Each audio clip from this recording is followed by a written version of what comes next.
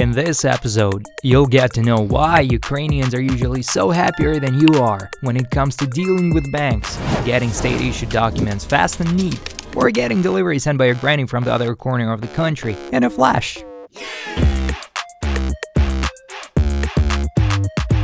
Let's start with the basics. How much time and patience do you need to get a building permit in France or a birth certificate, let's say in Massachusetts, USA? First, you try to reach the relevant department by phone. After a few unfortunate attempts, you think of writing an email. Soon you change your mind and dare to apply in person. Cross the desert, swim the ocean, defeat the monster, wait for a few weeks. Oh, you forgot to submit some papers? Too bad. Start from the beginning. In Ukraine, all these services are available on tap in a mobile app and on the e-services portal Diia, a Ukrainian for action, a revolution in relations between the state and its citizens, which made public services in Ukraine finally serve people. Really? Imagine you decided to register a sole proprietorship. 10 minutes in line, sipping your morning coffee, and you're all set. Yep, you're in Ukraine. In 2021, Ukraine became the first country in the world to make a digital passport wield the same legal power as the original. The list goes on: digital driving license, personal tax number, student ID, national pulse, residence permits, a certificate of no criminal record, and even buying government bonds. That's only a fraction of what Ukrainians now have right in their phones. Of course, it wasn't always like that. First, Ukraine had to break up with the Soviets, gnaw out its independence, kick out the Russia-backed corrupted president, and kick him out again. And that's been a long fight. You hear this heavy sighing? That's an old-school banking system at work. You know, the one with working hours comfortable only for banks, piles of bills, oh, hello trees, and confusing banking language.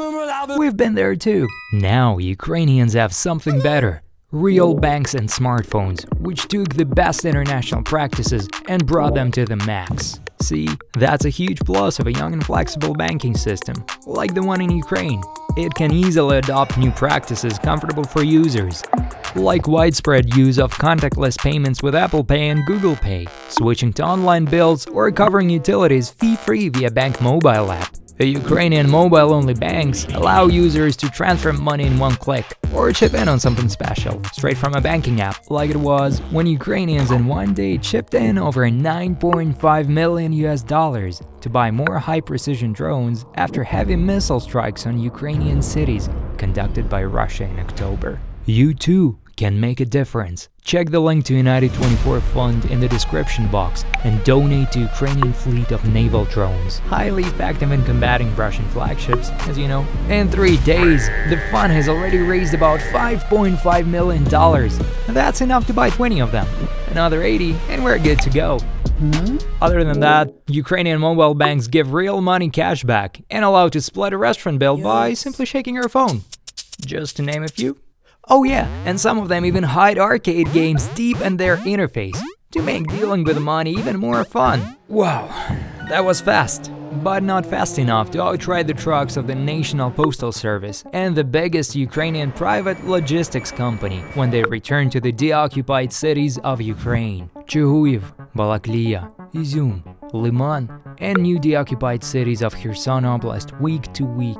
These two postal services returned to Ukrainian cities just days after armed forces of Ukraine to bring humanitarian aid, deliver retirement payments and social benefits, and even serve as a free internet and power spot to help locals finally connect with their relatives. In times of peace, such companies used to deliver literally millions of packages a day. Placing an order and getting delivery the next day was a norm. 2 days waiting was a catastrophe. How little we used to know about catastrophes, didn't we? Things changed after Russia launched an undeclared war against Ukraine. But Ukrainian people and businesses have become even stronger. Subscribe to United 24 and support Ukraine to help progress and life win over darkness.